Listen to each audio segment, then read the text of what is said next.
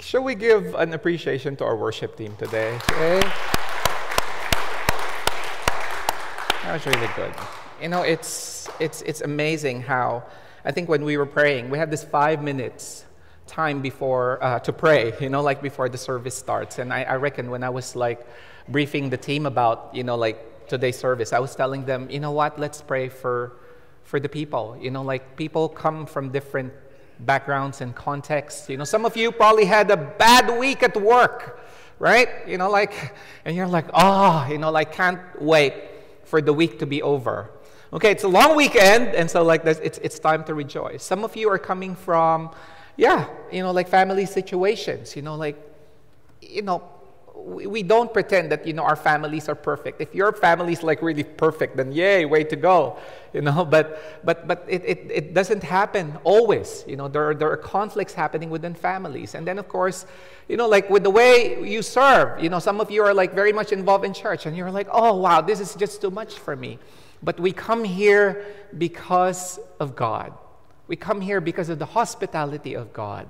The reason why you are here is because you are responding to the love of God. You may not know it, but you are drawn to be here in this community. Do you believe that, brothers and sisters? Because in here, you will encounter the presence of God, not just through the singing, not just through the words, but through the faithful witness of the community of faith. And that's why, you know, that's our part, to make everyone feel welcome and to make everyone, you know, like feel the presence of God through you.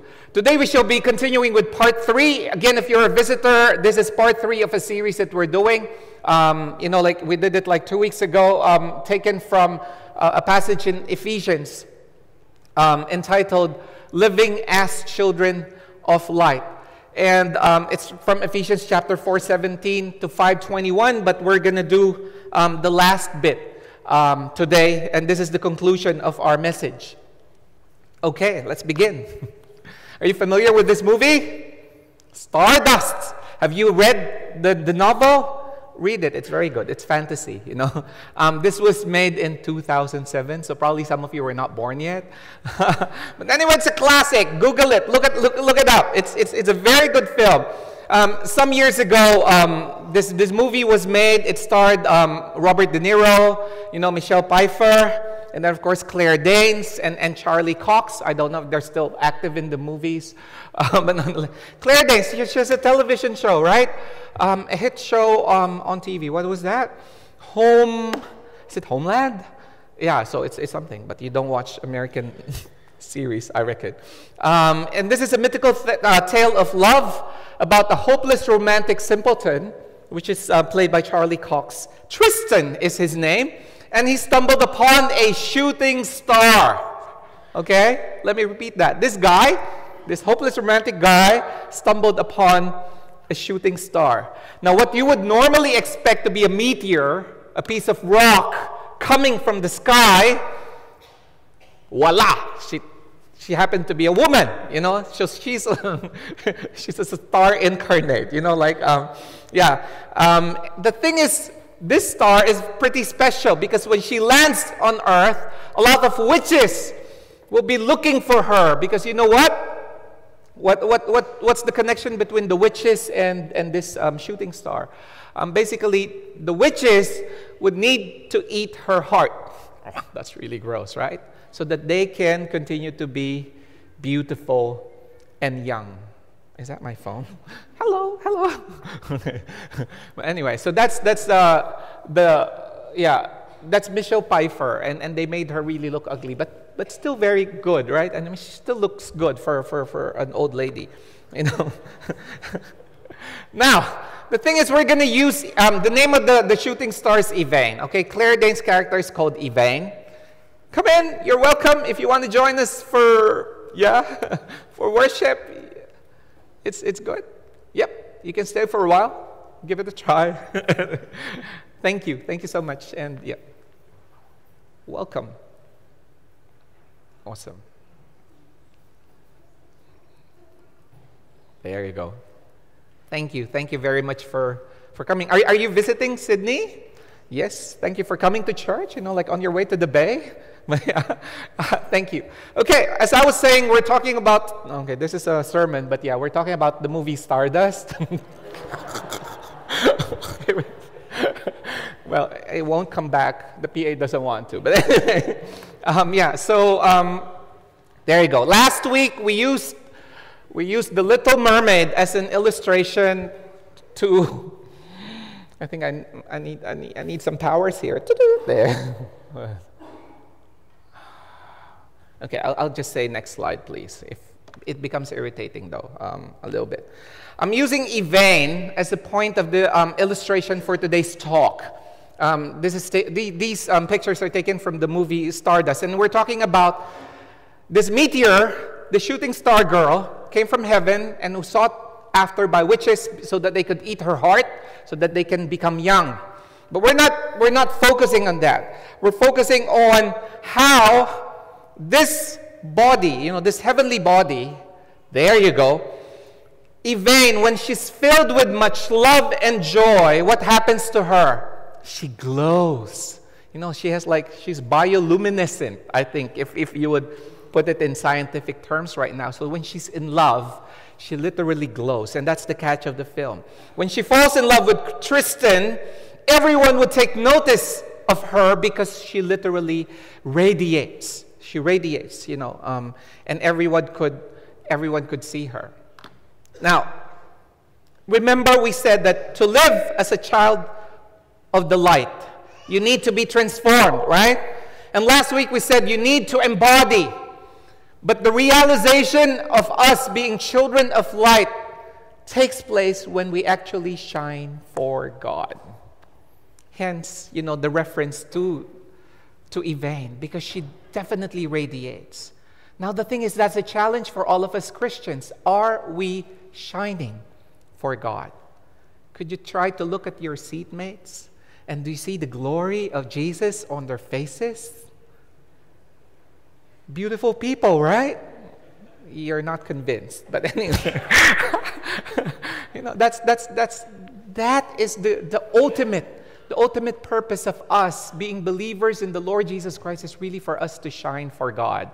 And if you don't get the idea, the song that we sang, the really long song by Matt Redman, which I specifically chose for this service. If you look into the words, you're talking about supernovas and everything. We need to shine for God. Now, in Ephesians 5:7-14, we have the last installment of our comparisons of black and white. The black and white series is basically, putting side by side the things that we shouldn't be doing and the things that we should be doing once we have a personal relationship with God. The Apostle Paul begins with a strong warning: do not be partners with them. And he's talking about the Gentiles. He's talking about the non-believers. Do not be partners with them. But let me ask you the question, is it possible for us not to have any strong association with anyone who's not a believer? For someone, we are believers in Jesus, but what about the rest? When you go to your workplace, not everyone's Christian there. When you go to your school, not everyone is a Christian there. I remember my kid, and she was studying in a public school in Melbourne. And she comes home, and that's Ain, okay? That's why I don't want Ain to be here, because Ain is always an illustration, right? Ain would tell us that, you know what, Dad, I'm the only Christian in my school, and I find it difficult. But when we moved here to Sydney, and she attended St. George Christian School, and she came home and she's like, you know what? I think everyone's a Christian, and I need to step up my game, Then there you go. That's how it is. It's quite difficult, but we cannot avoid people who are not Christians, because that's a very sad thing. Come to think of it, when I became a pastor, when I started serving in ministry, my engagement with non-believers has probably shrunk to what? Almost zero. And that's really sad. Because how can I share the gospel to those people who need it most when all I mingle with are actually believers, right? So it's a plus and minus. Plus because it gives you strength as a believer to mingle around Christians a lot. But if we become like what? Hermits. If we become islands. If we become like people who live in a bubble, we don't really engage with people outside. So that's the biggest challenge. But when the Apostle Paul said, do not be partners with them, I'm reminded of 2 Corinthians 6:14-15. Are you familiar with this passage? It's used a lot by pastors, like when you're discussing boy-girl relationship and about dating. And I have a full sermon on this, so we're not going to discuss that. But to make the long story short, according to a lot of times, it's being used as like our engagement with the non-believer is like, do not be unequally yoked with non-believers. That's what they say. Like you shouldn't be tied together with them. And the usual application is basically marriage, right? Okay, so we have, I found this on the internet. It's like, according to the Bible, which impending marriage does God counsel against? Christian, Christian, non-Christian, Christian, non-Christian, Christian. So it's like, did you even get that? But anyway, so my take on this is a bit of a shallow, exegesis of the passage, because it's not just actually talking about partnership. But a lot of pastors will pound you on that. Go back. Do not be unequally. Don't date a non-Christian. And I'm not encouraging our young people to date someone of a different faith. But come to think of it, if you use this formula, is there a guarantee that these marriages will work anyway? Whether it's like Christian, Christian, non-Christian, non-Christian, non-Christian, Christian. No. Because come to think of it, the highest rates of divorce actually are from those people who have married fellow believers in Christ, and that's really sad, right? So it's not a formula. And what the passage in Corinthians is talking about is basically compromise. Okay? You can be a Christian, you can mingle with the world, but do not compromise. That's the point, and that's the point of the Ephesians passage. See, before we were in darkness, but now we are in the light. Right? Can you tell that to your seatmates now? Say, bro, sis, you are in the light. Oh, wow.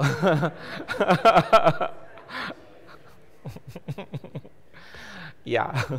One time, I do a lot of crazy stuff. By the way, I'm a new pastor here, so I can do a lot of these things, right? Maybe one time we're not going to have a message, right? We're just going to have a conversation. Let's just chat. Let's just talk to each other. Let's just mingle and engage and know our stories, So we were in darkness, but now we are in the light. And that is the expectation of someone who has a personal relationship with Jesus. Oops. Before, the things that we do are fruitless deeds of darkness. The stuff that doesn't please God. But now that we are in the light, we exhibit the fruit of the Spirit. Again, let's recite it. Galatians 5:22. Love, peace,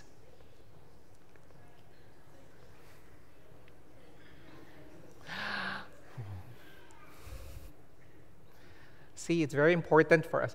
Do you hate memorizing scriptures in Sunday school?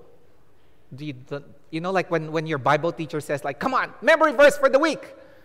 In my time, we do that. They write it in like a chalk. There's no whiteboard, right? I mean, a chalkboard. So they write the passage, for example, John 3:16, for God so loved the world that he gave his only son. Blah, blah. And then the teacher erases 4. And then we recite it again. And then the teacher erases like the word love.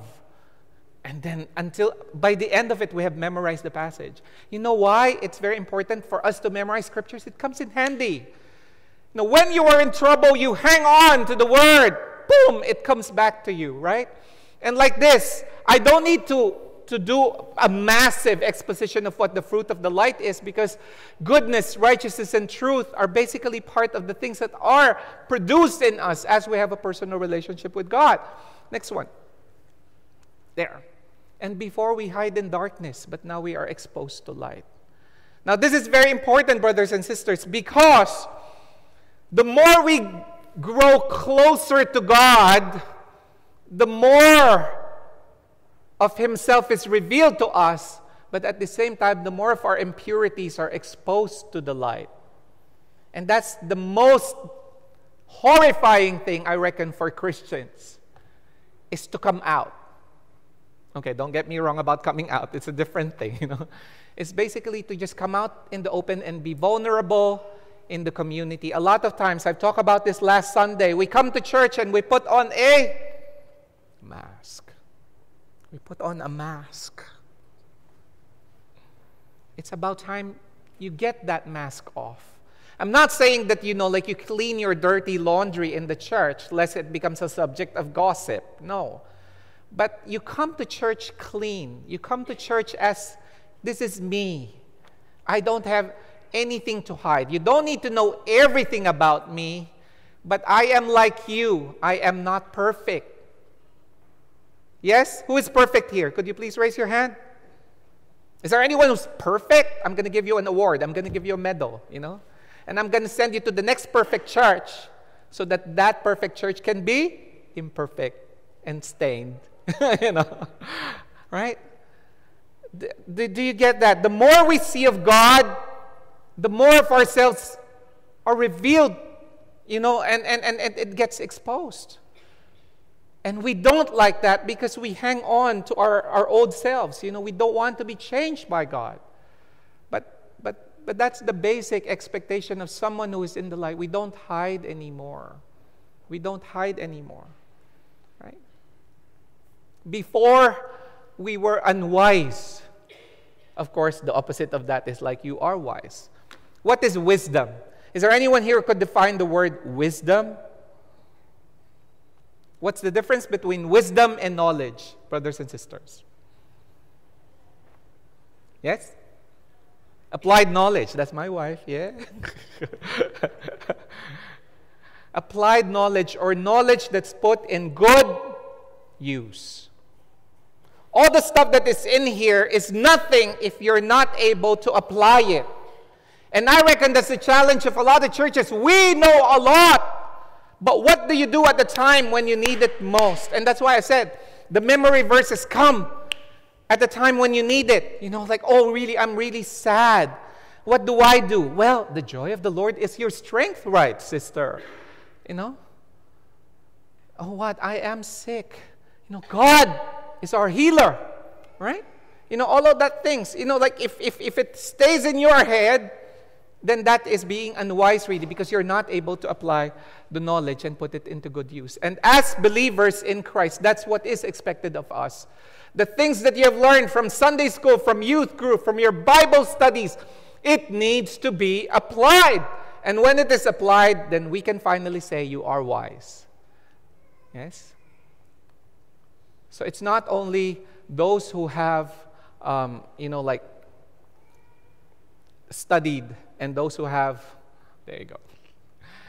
It's okay. Yeah.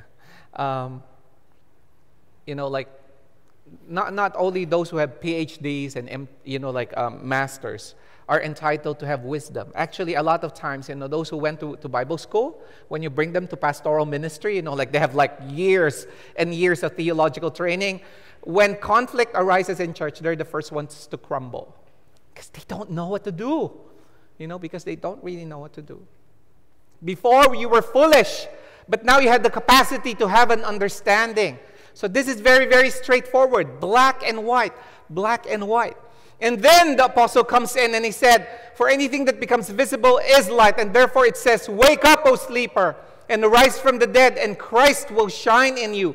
Why is it that as, he's saying, okay, this is something wrong and this is not to be done, all of a sudden, boom, the apostle Paul comes up with this. A passage that's probably taken in from Isaiah. Arise, shine, for the light has come, and the glory of the Lord has risen upon you. A lot of biblical scholars would say this.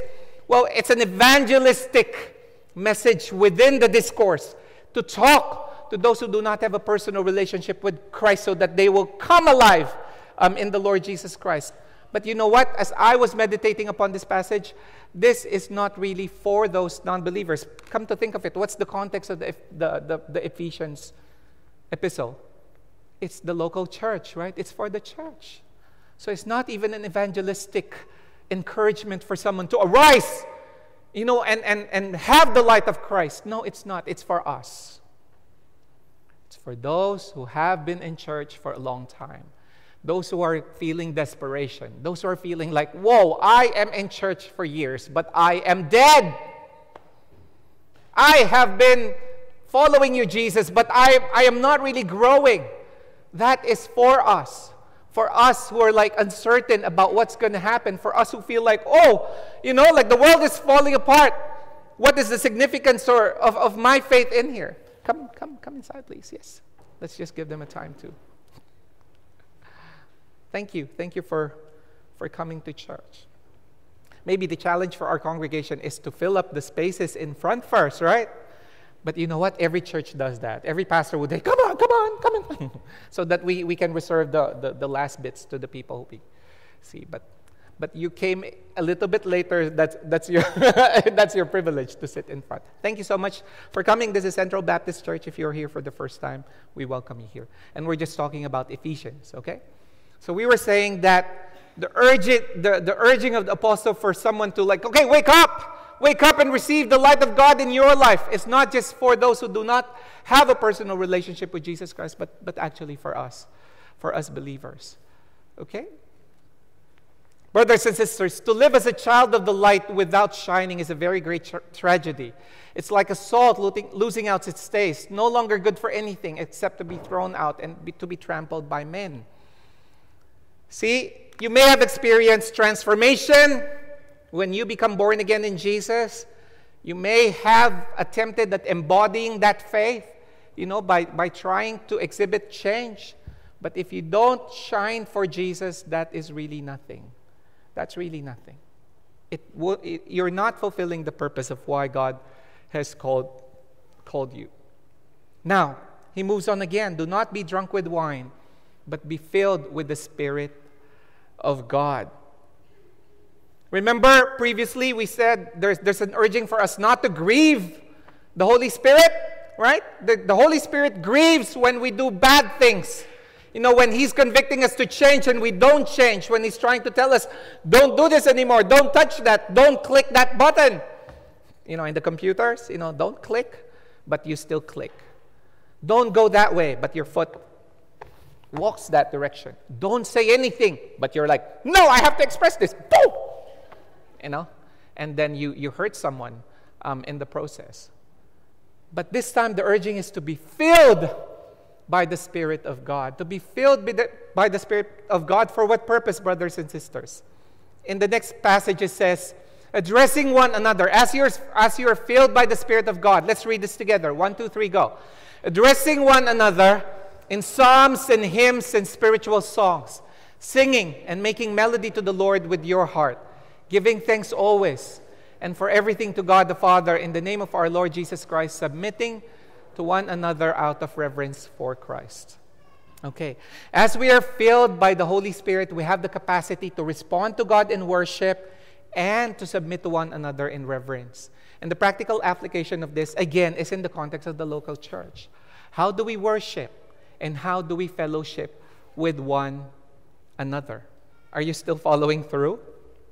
Again, going back to the passage, sing psalms and hymns and spiritual songs out of thanksgiving. In the Colossians passage that we studied at Getaway, the bottom line there is what? Out of thanksgiving. I mentioned that, the worship wars that happened in the church. Churches splitting up because of difference in tastes, in music. One camp would want to sing hymns, another one would want to sing contemporary songs. It's sad. It's sad. Why? Because according to the passage, we can sing together as we are filled by the Spirit of God. Now, if we bicker, if we fight because of the genre of the songs, then the Spirit is grieved. Right? Right? The Spirit is grieved because we cannot even get together. But for the passage that we had read in Ephesians, other than thanksgiving, I said the bottom line there is out of reverence for Christ. Out of reverence for, revering each other in Christ. And that's how it is. And this is a challenge for us. Central Baptist Church International Congregation. Our congregation is at a crossroads. We're not just international, we're intergenerational as well. We have young people. We have young adults. We have young couples. We have couples with children, with young children, and then we have our seniors. How do we get along? What's the bottom line?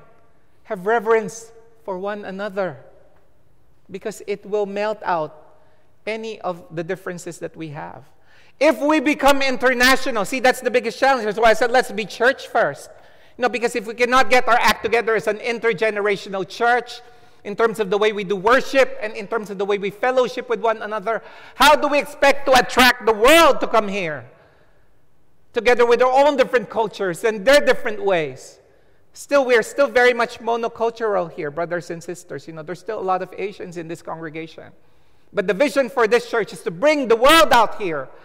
People from every tongue, every tribe, every nation, worshiping together. But before we become international, let's focus on being intergenerational church first. Let's get along regardless of our ages. Young people, don't just stay there. Mix up with the older folks. Older folks, don't just wait for the young people to come to you. Go to them and have an engagement and interaction. That's how it is. Because if we cannot be intergenerational, we will never be international. Because when the internationals come, we'll not just be talking about hymns and contemporary songs. We'll be talking about world music, right? Right. Won't we give them that space to play their ethnic instruments here? And everyone's like, oh no, that is pagan. No, that's music. Right? See, that's the thing. So the practical application of shining for God, I'm not even talking about witnessing outside. It begins here. The Ephesians text is within the context of the local church, brothers and sisters. So that's the challenge for us, to shine for God. Are you up for it? Yes? We are doing great. We are doing great. More people after the service are engaging one another. More people are reaching out to each other. But we need to do more. We need to be more intentional. And again, we hear the baby cry, singing praises to the Lord. Yes. And we're okay with that. We're cool with that. Okay? I'm going to talk to a man that's when Izzy's fidgety, we love her. She's fine with us. She can stay with us here. Okay. Now, brothers and sisters, what is the challenge for us as a child of the light? A child of the light is transformed. A child of the light embodies what it is to be a child of God. And then a child of the light shines for God. Oops.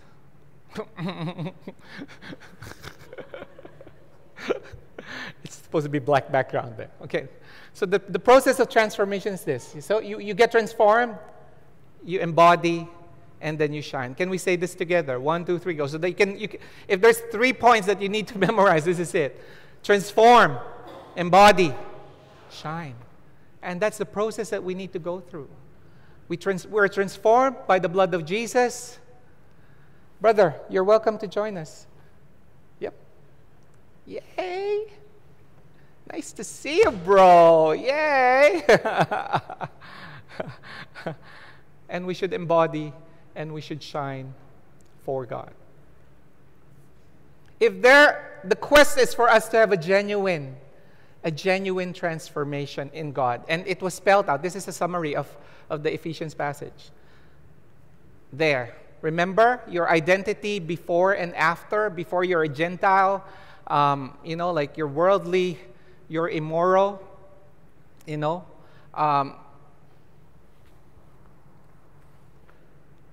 If there's no genuine transformation, right? Basically, brothers and sisters, you're just a nominal Christian for that matter. You can be in church, you can be attending church, but there's nothing that happened in your heart. There's no transformation there. You're nothing but someone who is just part of the church, but actually is not a born-again believer in Christ. Sorry about that. Have you seen the Secret Life of Walter Mitty? It's something like that. You have your own world that you're living in. And a lot of us are like that. We have a secret life as a nominal Christian. And people don't know that. But it's between you and God. It's between you and God. Now, the quest is for us to have a real embodiment like Ariel, the Little Mermaid. She wanted to be a full human. We need to be a genuine believer in Christ, if there's no real embodiment, all of these things that I've shown you last time, the things that you shouldn't do and the things that you are supposed to do, if you are not able to do that and there's no real embodiment, you're basically a worldly Christian. Okay? And we're trying to identify that. That's how it is. Now, in terms of us shining for God, if we are not shining for the Lord, in terms of our worship, in terms of our fellowship here, we're just playing church.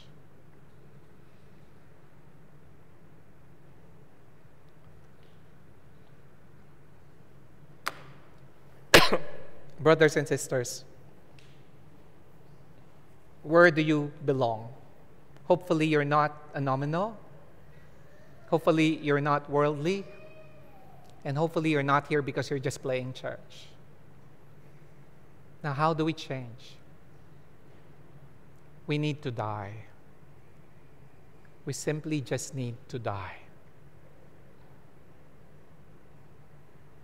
If you've been here in this church for like 20 years, it's no guarantee that you're actually shining for God, because maybe along the way, you're just here because of your parents. Someone just brought you here. And you find yourself serving. You find yourself doing all of these things.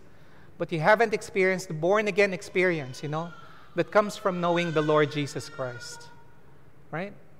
Let's just take this moment for a while to think about that. Where are you, brothers and sisters?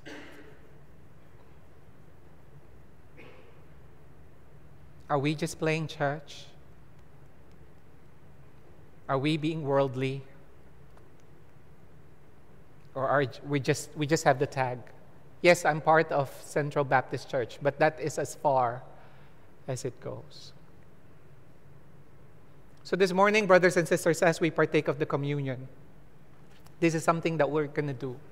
In the getaway, we did stuff. Like every message that was given, there is a response given to everyone. Oh my God, my throat. Sorry. But right now, there's one thing that I would like to offer for each and every one of you. And maybe I could come down.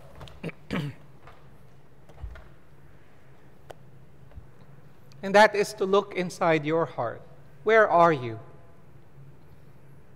Do you have Jesus? Do you think you have the Lord Jesus?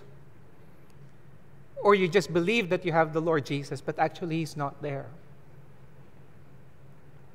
Maybe you have been in church for so long, but you haven't experienced the joy of receiving the Lord fully in your heart. Yes, you're cruising along, but you're not sure that if something happens to you, you will be with God.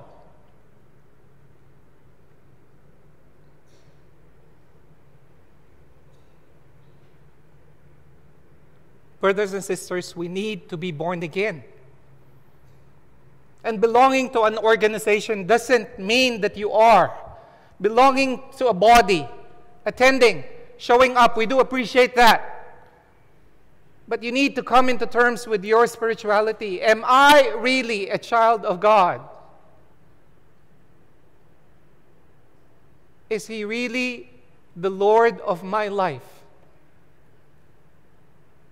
Is He really at the throne of my heart? Am I submitting to His lordship? Because a lot of people are willing to receive Jesus as their Savior, but they're not willing to make Him Lord. And being a Christian is about that. It's committing to the Lord Jesus Christ. It's committing to His will. It's submitting to whatever He says in His Scripture, in the Bible. And that is the Christian life. And if you don't have that, brothers and sisters, I'm going to take this time. Let's settle this once and for all. So that you're not unsure. So that you have something to hold on to. As we sing this song, How Deep the Father's Love for Us, I would like you to think of the story of this one man who came to the world 2,000 years ago and He gave His life so that each and every one of us could be forgiven, so all the past will be forgotten, and so that we will have a new chance. If you want to have that, brothers and sisters, what does it give you? It gives you love. It gives you a family. It doesn't just give you heaven, but it gives you a life here on earth. A life that knowing that every step of the way there is someone with you who will never leave you nor forsake you, and that is the Lord Jesus Christ. He died, He was crucified, and He gave His life for each and every one of you. And so, as we meditate upon the words of this song, think of your life, brothers and sisters. Where are you? Are you just playing church? Are you just someone who shows up because, okay, I have the Christian tag, I'm in, I'm a member? Or are you a Christian but half of your body is still in the world, wallowing in sin day by day? It's about time that you make a resolve and say, God, I am not going to do this. I'm sick and tired of this. I'm not saying that you're going to be perfect, but it's entrusting your life to Jesus and saying, God, I really want you in my life right now. So let us be in the presence of God and let us sing the song that talks about the love of the Father in us. And talk to Jesus right now, please. How deep the Father's love